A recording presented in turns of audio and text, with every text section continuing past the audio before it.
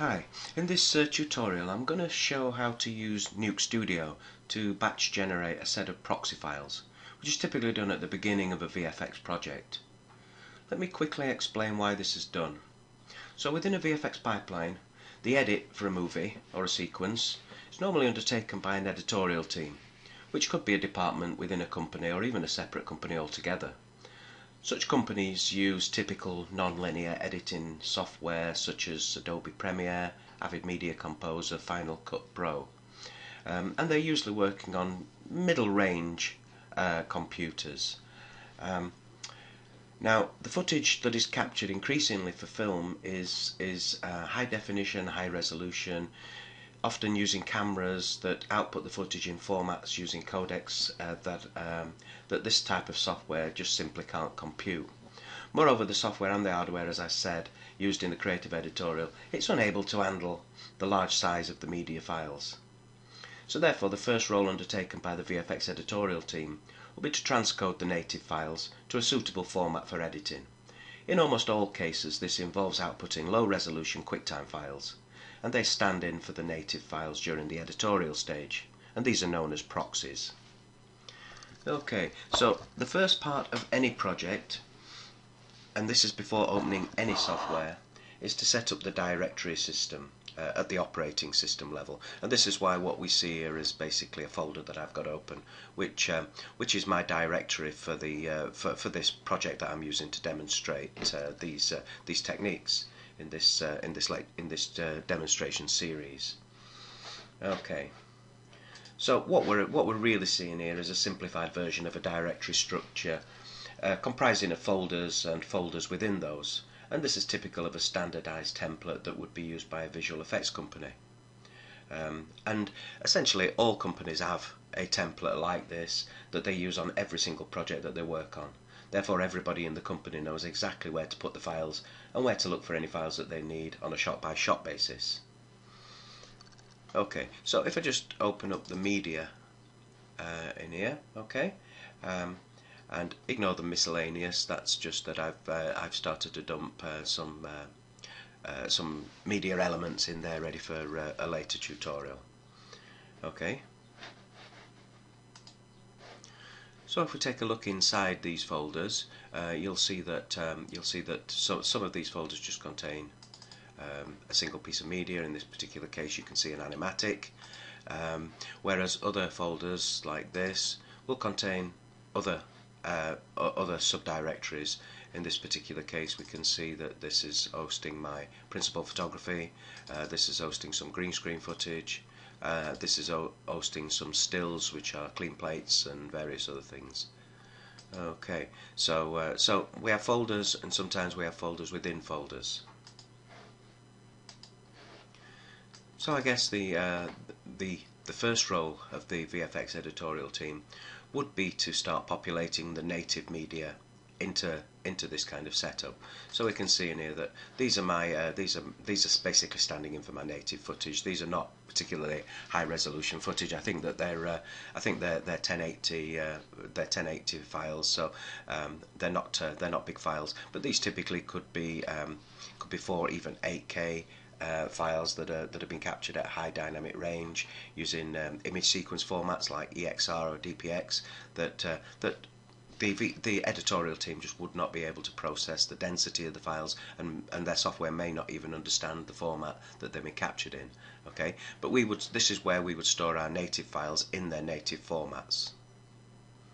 Okay, so we can see that in this particular case for the demonstration, I've got 3 subfolders, one for green screen, one for principal photography, and one for stills. And what's significant about that is if I come into the proxy folder that I've created here, you'll see it's got exactly the same directory structure. Now if we take a look in here, these folders are empty, and these are the folders that we're going to populate with proxy versions from the native media. Okay. I'll just quickly go back to the animatic, drag it across. I'm not going to play this, but I'll just scrub through just so that you can see this. And as you can see, this is a really useful resource. It's basically the storyboards, slightly pimped storyboards. As you can see, there's a little bit of animation within the storyboard panels themselves. But this is giving me a great reference for the for the edit in terms of shot selection and also in terms of the timing. So this is great, and also it's going to stand in this particular case. For example, we've got a shot here that's entirely CG. It's not based on any principal photography. Similarly, this shot at the beginning of this spaceship coming in and orbiting the Earth. So these are shots that are entirely computer generated. So the animatic, these parts of the animatic will stand in during the creation of the edit because obviously the visual effects work won't have commenced, so these will stand in and they'll provide great placeholders in the edit. The editorial team will really appreciate this because they'll be able to use these little vignettes inside their edit just as placeholders, with the full intention that the actual media, once it's created, will be dropped in its place. But in terms of actually working out the sequential order of the edit and working out how long certain shots need to be on the timeline, then this is a great resource. Okay, so I just thought I would quickly just show that. Okay, so I'll just move that out of the way and we'll now focus on Nuke Studio. Okay, I'm actually going to just close it down and then reopen it, so I'll just pause the screen capture. This is going to look a little bit strange because it's actually going to open larger than the screen capture space, but I need to open it from scratch so that you can see what it looks like when it first opens. So just bear with me a second. Okay, so it's open full screen, and I'm not recording this in full screen, but I needed to open it like this just basically so that I could refer you to the dialogue that opens when you first start Nuke Studio. So it gives me the options to start a new project or open a new project. If we already have Nuke Studio projects, they will already be listed in here so that we can quickly select them. But in this particular case, I just want to start a new project. Okay, so I'll hit this button, and this has given me a little clip which is basically the root, and that is essentially the new project. I'm just going to pause the screen capture now and just drag the interface into the screen capture area so that it maxes out. Okay, so this is what the full interface looks like now that I've just shrunk it to the screen capture area. Okay, so as soon as we've created a project, probably the first thing to do is to save it straight away. So I'm just going to go save as, and I'm just going to save it straight back into my project, and I'm going to save it into this folder that I've created called conform. Okay, I've got some additional things in here that I've just tucked away, but I'm just going to call this demo.hrocks. hrocks being the suffix, the file extension for a Nuke Studio project. Okay, so I'll just save that now.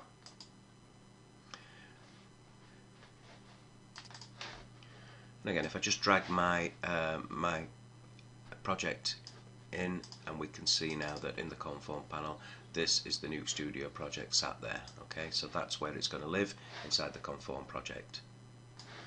Okay, so the next thing I need to do is I need to open the project settings. So I select this and choose edit settings, and this brings up the project settings dialog.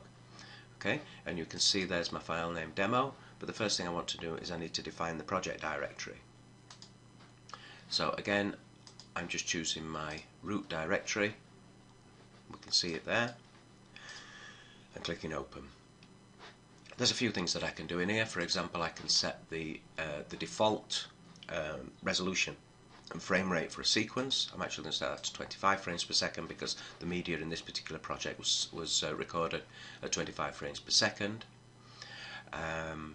The export settings, I don't think I need to do anything else in particular in there. In the export settings, I just need to make sure that it's using the project directory, which it is. Okay, we'll come back to this in later tutorials. Okay, so all's good to go in that particular department. Okay, so I'm ready to bring in my native media. So I'm going to choose File, and I'm going to come down to Import Folder.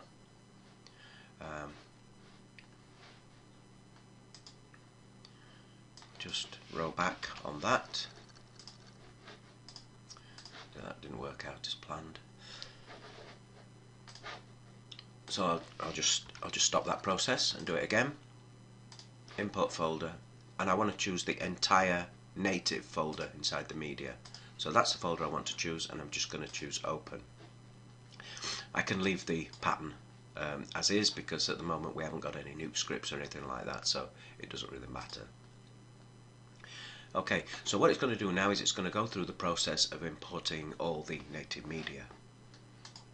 Okay, and that just gave me a few moments just to pause the screen capture, have a coughing fit, blow my nose, etc., because I'm absolutely full of flu. Okay, but anyway, onwards, you don't want to know about that. I'll just open this up and just switch this to a list format for now. And you can see that Nuke Studio, because we chose the entire native folder, it's actually replicated the folder structure from the operating system. So we can see if I start to expand these down, we can see that this is all the media in. So we've got our stills, we've got our principal photography, and we've got our 7 or 8 green screen clips. Okay, and this is the entire list. When I have the native media selected, it populates the entire list. Okay, so we are ready to transcode our native media into proxy format. And the backbone of Nuke Studio really is this powerful export structure, which allows us to define what we want to export, the format, where we want to save it, etc. Gives us some great options. It has a great sort of render token system, which we'll be getting into a little bit later on. So, as I've said, the first role of the VFX editorial team is to provide the actual editing department with the proxies so that they can actually undertake the edit. Okay, so I guess this would be the first post-production task. And this is really the simplest and most straightforward export configuration possible in Nuke Studio. I will be coming back to this later on and really sort of exploiting the leverage of the export system in here. So let's start with the green screen folder. So I'm going to make sure that that's selected. I'll just switch back into the little list form, highlight all those, and these are the ones that I'm going to create first in proxy format. Okay, so once I've got those selected, I go to File, Export, and this brings up the export dialog. Really powerful dialog. Okay.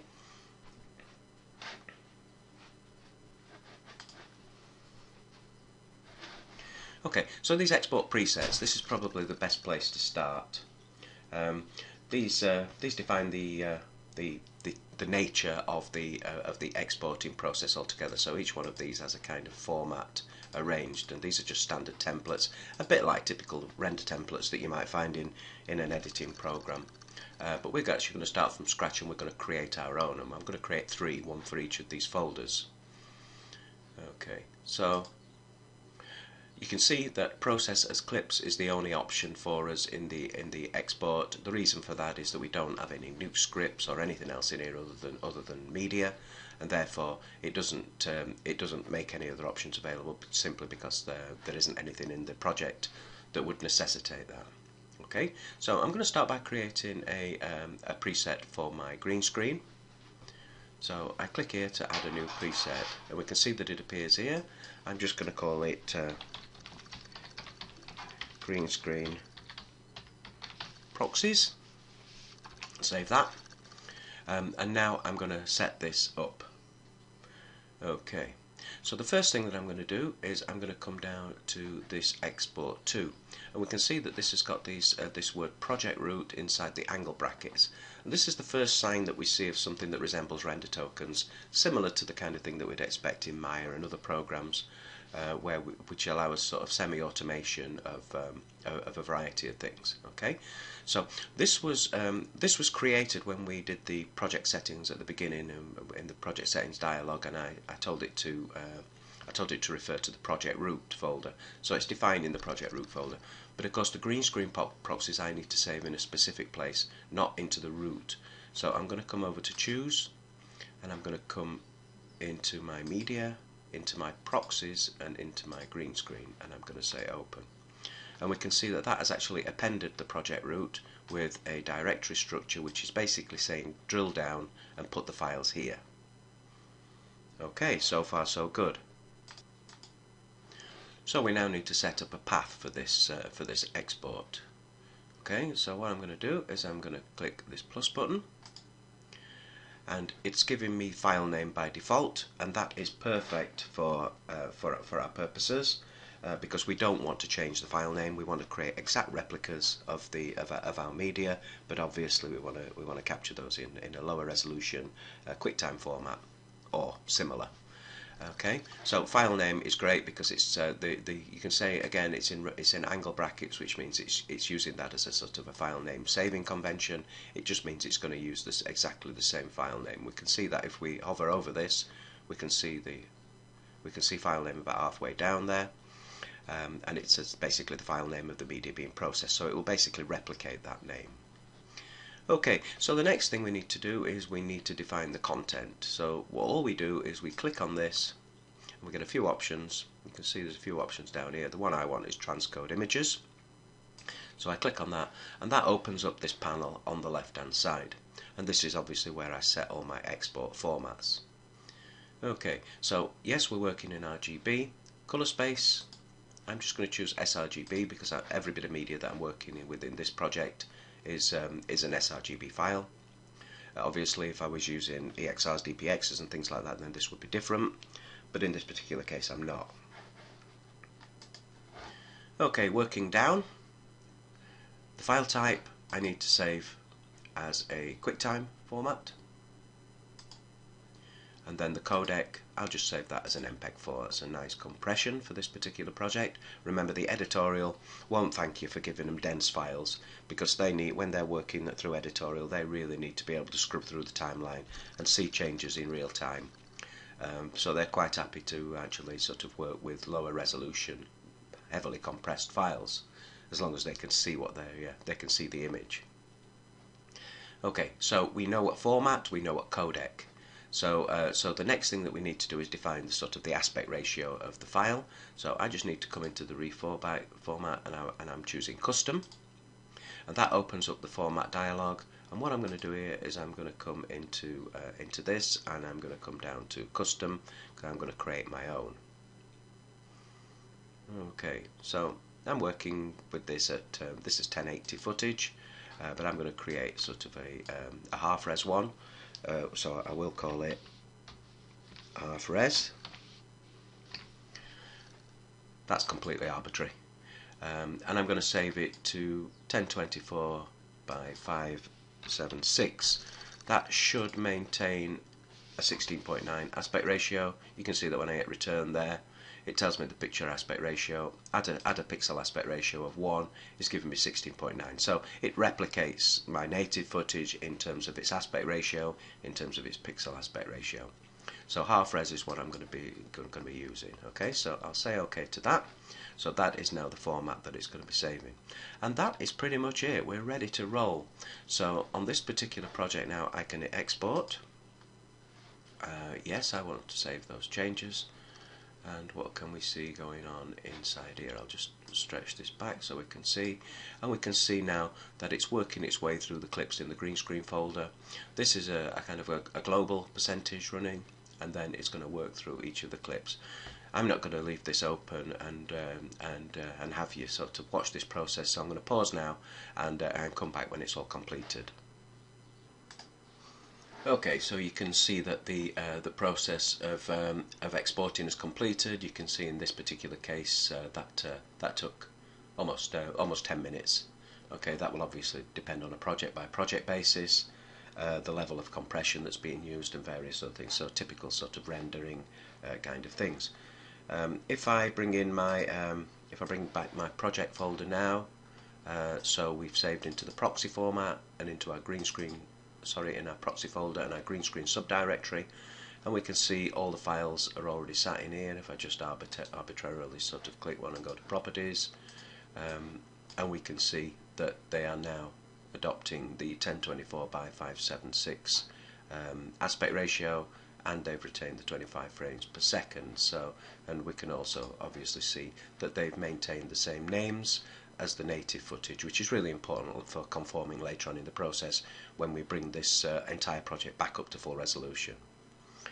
Okay, so I can clear those out now and I can move on to the next one. So I'll do this, I mean this is repetition now, so I'll do it very quickly. I won't sort of explain too much as I go through.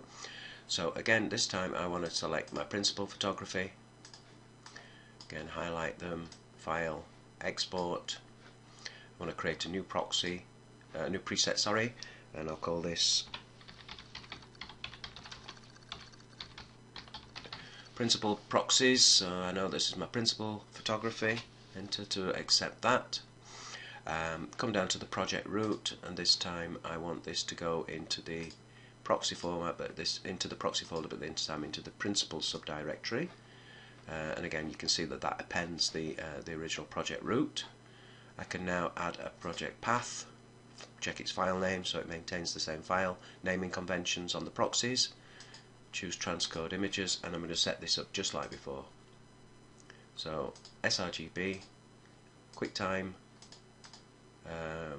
MPEG-4 compression, reformat custom to open this up, and my half res will still be there from before. So I can go ahead and do that. So I will in fact I won't do that just yet. What I will do is I'll just leave that for now. So, and I'll go on and create the preset for my stills. So I'll come back to the top here now, add a new preset, and I'll call this stills.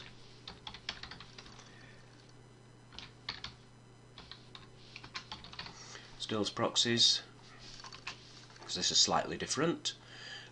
Again, in the project root, I need to send that to the right folder, so I need to send it into the proxy folder and into the stills subdirectory.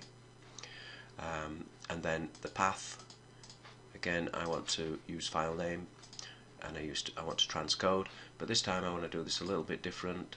Still sRGB, but this time I want to save in a still image format, so I'll just go for a PNG format. 8-bit is fine for a proxy setup. Again custom, and again I can use my half res, so it's going to give me the 1024 by 576 format. Okay, so I can now select my stills and my principal photographies and export those. So I'll just export the stills now. So yes, and we can see those chugging away. Errors, I'll have to take a look at that.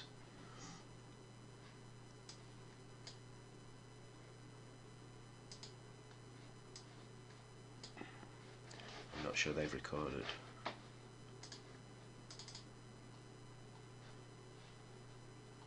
Well, they have, but if for some strange reason they've saved out as Nuke scripts. So I'll just pause the screen capture, get to the bottom of that, and then come back. Okay, I realised the error. So what I hadn't done is obviously made my selection. So I still had the principal photography selected. So it was trying to apply a stills format to a video sort of file. So I need to come back to the stills. Make sure that all my images are selected. These are obviously the native footage. Then come to export, choose my stills proxies, and then export. And we should see these chug through. And obviously this is just transcoding a single frame per image, so that goes through very quickly. And now if we bring the media in, we can see this is the proxy folder, they're the stills, and we can see it's created these. And we should be able to again see, if I bring up the properties, we should be able to see that these are 1024 576 format. Okay. So clear those out. To do the proxies for the principals, I just again need to select those. I've already created the preset, so I just go to export, make sure that I've got the right preset selected, and then just hit the export button. And they will set on their way. Okay, so I'll just pause the screen capture and restart it when these have all completed. Okay, so you can see that they're all completed. These are all the principal photography files. Again, if we just quickly look at the For the metadata, we can see these are all 1024 by 576, 25 frames per second. Okay. So once this process is finished, we can now pass the proxy directory with the 3 subfolders and all the proxy media within. We can pass that on to the editorial team and let them get on with the edit. So all I really need to do now is just go to File and save my project, and then I can close down Nuke Studio. Okay, if you're working on a project entirely by yourself, then obviously you're not passing on any proxy files to any department. You're effectively assuming the role of that department and then getting on and doing the edit. But now you've got the media to be able to do it. So the next stage of the process would be therefore in the non-linear editing software. Okay, so I hope you found this initial introduction to Nuke Studio's sort of transcoding setup and the useful template system. I hope you found that useful. Okay, so I'll close the capture here and then we'll move on and look at the process of bringing our edit out of an editing software like Premiere, ready for conforming.